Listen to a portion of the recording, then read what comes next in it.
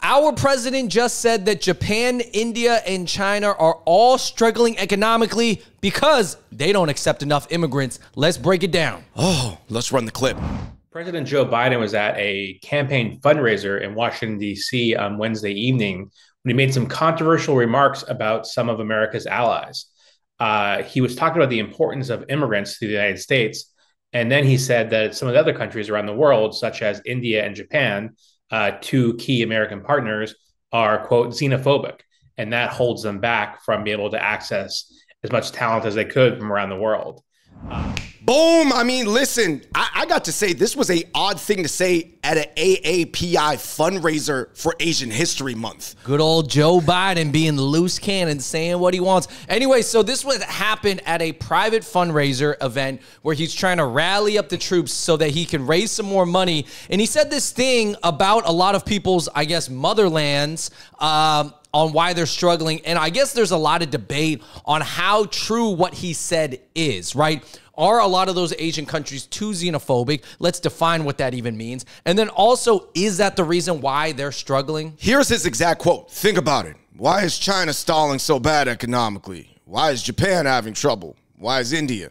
Because they're xenophobic. They don't want immigrants.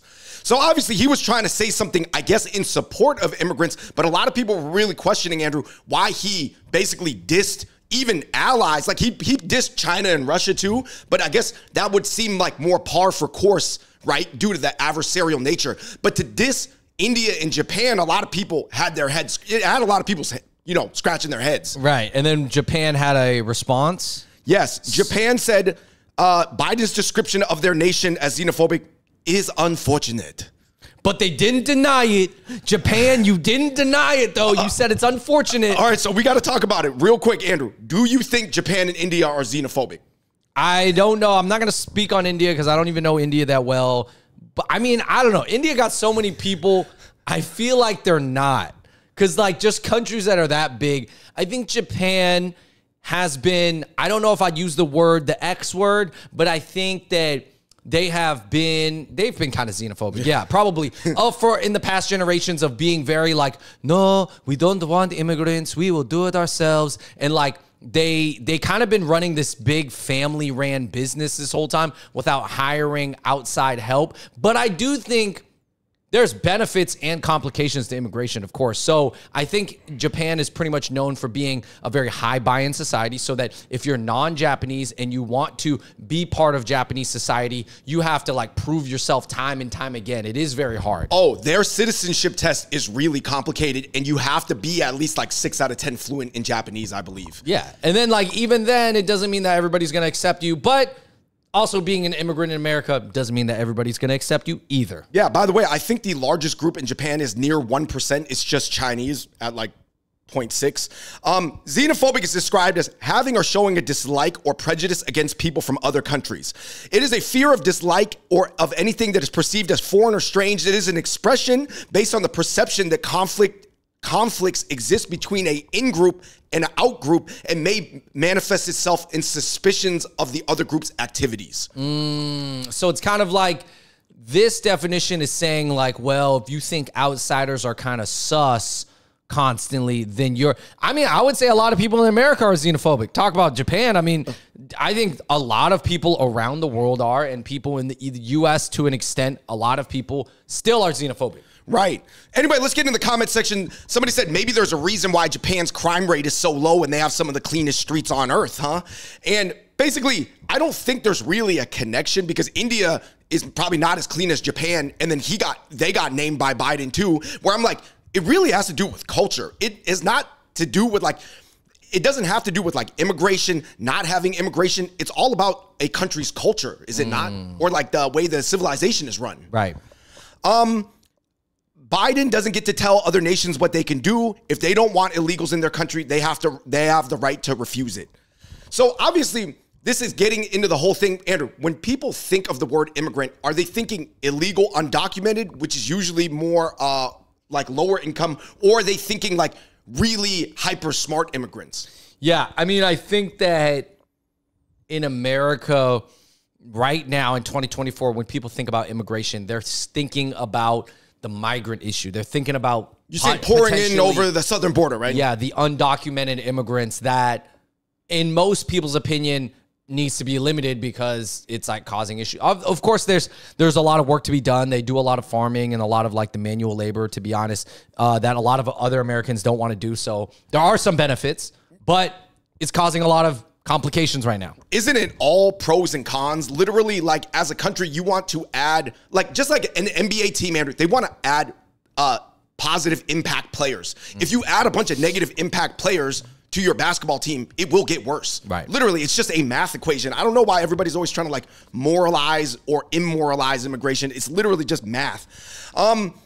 Basically, this last person was defending Biden, Andrew. This information was presented out of context and in a very skewed format. What Biden was speaking about was that America's history is being founded by immigrants, and by continuing to support that behavior, will continue to succeed as a nation. That's pretty much what his spokesperson, John Kirby, tried to say as well.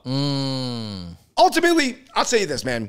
What do you think what he said was that bad? Was it odd, or was it just like classic Joe just ODing on talking points? Like, yeah, immigration's good, America's good. Those other countries are all racist, and that's why they're going down. What he said wasn't that bad, but for it to warrant a response from like the officials in Japan, I think is funny. But I mean, what he said wasn't that bad. It was just like, everybody knows that good immigration would probably help all these countries. Like, let's just say Japan. You mean selective immigration? Yeah, selective immigration for Japan would probably help, to be honest. It probably would. At this point, a lot of people in Japan, they don't want to have kids. The cost of living in the cities is too high. Also, mentality-wise, from a lot of the younger Japanese, they just living for themselves, or living in their hobbies, or they're hiring these like male and female hostesses or companionships or whatever it is. Like, you're saying they're living like Gudetama, basically. Yeah, basically they are having trouble, not trouble reproducing in the physical sense, but they just are not interested in reproducing right now. So that's the issue for Japan. We thought we had actually peaked as a civilization and accomplished everything, but apparently Biden thinks it's just because of racism. And you know, I thought it was interesting that he lumped China, Russia, India, and Japan all into one bucket when all those countries are in incredibly different situations. Like literally, the whole statement was illogical. But yes, it's true that like some of those countries are not, obviously they're not like new world countries that are based on immigration. They're like ancient places just belong to one group of people or a couple groups of people. Dave, you think Japan would rather dwindle and whittle away than to mix with new immigrants? Honestly, yes. I think that they would go out on their sword like throughout history, to be honest. I think that that's their mentality for the most part. If we cannot be fully Japanese, then we cannot be at all. Hey guys, I'll tell you this. America is still a country in flux, in an experiment in progress. There's going to be good sides and bad sides to everything. I just don't believe in like either side, like just making these wild generalizations, because of course everything is nuanced and it depends on your own individual exposure and, you know, maybe this, that, you know. Anyway, guys, let us know what you think of Biden's remarks in the comment section below. Super strange to make these at an API fundraiser. If you guys appreciate videos like this, also hit that thanks button and support us. Thank you so much. And until next time, we out. Peace.